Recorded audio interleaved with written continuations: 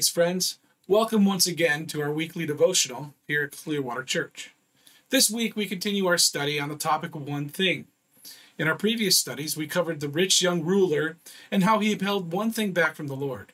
We also looked at Mary and Martha and learned how to balance practical matters in this life and how we can balance those with the contemplative. This week, we're going to look at the next one thing, which is one thing I know. The focus of this study will be the events surrounding Jesus' healing of the man born blind in John chapter 9. The theme verse is John 9:25, which says, "He answered and said, whether he be a sinner or no, I know not. One thing I know, that whereas I was blind, now I see." The only thing that this man knew at the beginning of the story is that there was a man called Jesus. As Jesus initially heals this man, he addresses the physical need by opening his blind eyes. But as the story progresses, Jesus also opens his spiritual eyes, so he can see Jesus as the Son of God. He has a personal encounter with Jesus that changes his life forever. And by the end of the story, this man, while facing intense confrontation, proclaims before an entire city that Jesus is the Son of God. Let's start by looking at the section entitled The Cure. And we'll read the first few verses of John chapter 9, verses 1 through 7.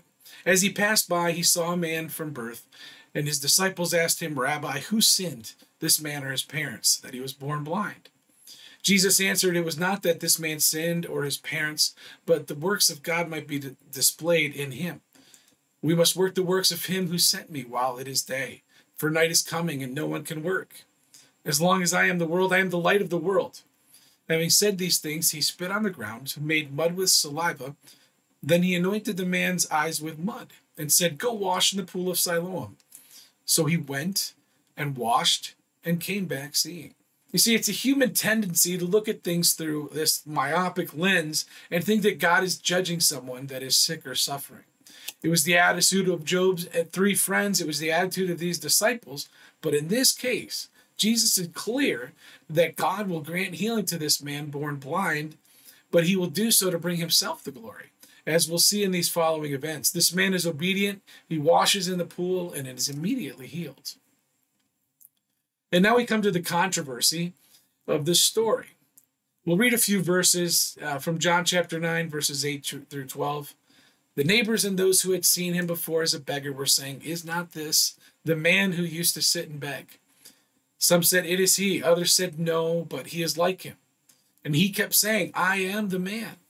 So they said to him, "Then how are your eyes opened?"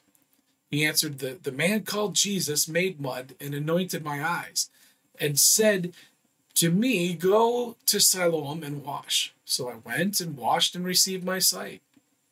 And they said to him, "Where is he?" And he said, "I do not know." This is what you would call a notable miracle. Everyone knew about this man.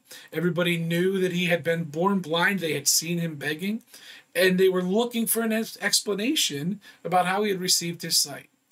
Initially, it's difficult to discern why the response was so vague, even though the man himself said he was healed. The man's simple confession was that this man called Jesus, because at the time, he did not really know who Jesus was. And in verses 13 through 15, the town takes the man to the Pharisees because Jesus healed the man on the Sabbath. They were all trying to find Jesus and determine who he was. But they were not doing it out of desire for the truth, but out of desire to discredit him.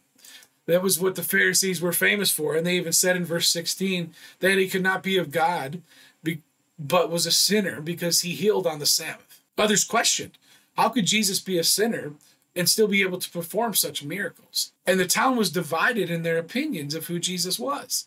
So they asked the man, John chapter 9, verse 17, "What do you say about him, since he has opened your eyes?" And he said, "Well, he is a prophet." In this short time, the man's belief has grown from a man called Jesus to he must be a prophet.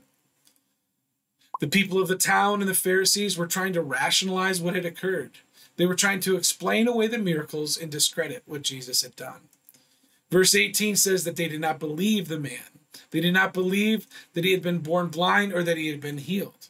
They were blinded spiritually by their pride and hatred for Jesus. They could not see the miracles that was right in front of their eyes. So they called the man's parents and asked if he was truly their son, and had indeed been born blind. When the parents confirmed, they asked, well, then how does he see? And his parents replied by saying, how he now sees, we do not know, nor do we know who opened his eyes. Ask him, he is of age, he will speak for himself. The son told what he knew, verse 25, whether he be a sinner or no, I know not, but one thing I know, I was blind, and now I can see. It would have been easy for the son to hide his confession and avoid any further controversy. But he fearlessly stood his ground. He knew what a difference Christ had made in his life, and he could not deny it. And everyone who has met Christ and trusted him should make it known openly, just like this. But Jesus isn't done working with this man. He now progresses to the revelation that he is indeed a man of God. Verses 31 through 31, that's that section. He concluded that Jesus is a man of God. Why? This is an amazing thing. You do not know where he comes from, and yet he opened my eyes. We know that God does not listen to sinners, but if anyone is a worshiper of God and does his will, God listens to him. Never since the world began has it been heard that anyone opened the eyes of a man born blind. If this man were not from God, he could do nothing. His confession showed the Pharisees how foolish their thinking really was. The simple-hearted believer knows more spiritual truth than these unsaved, educated theologians. The final result, they excommunicated him from the synagogue. And even in the face of undeniable facts, the Pharisees cast him out and said, you were born in utter sin.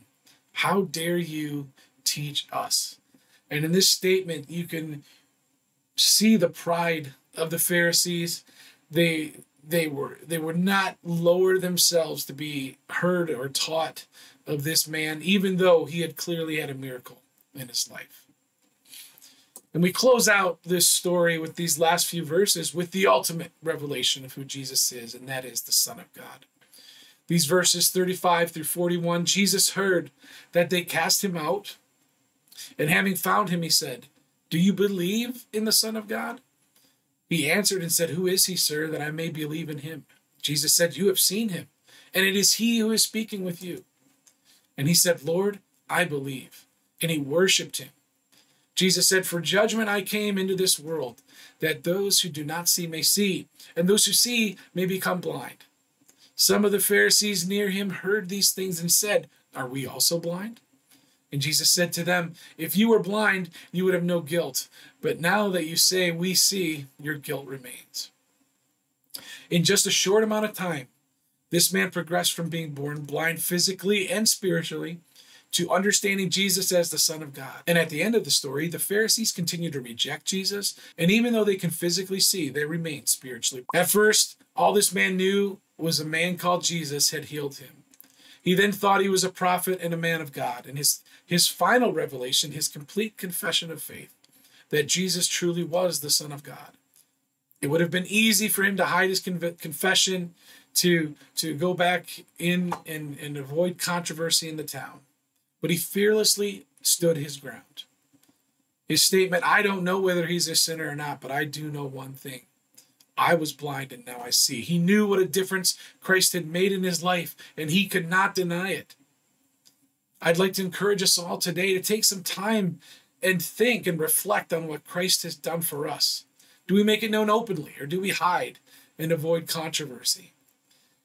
Our life can be reduced to that one thing. And so many times when we face trials and tribulations and struggles, we can begin to doubt. But we can say, if we're rooted and grounded, and we say, I know this one thing. I know God met me here. So may God bless you as you reflect upon that. What is your one thing that you are anchored to, that God has done in your life? And may we all embrace what he has done for us and proclaim it to the world as this young man did.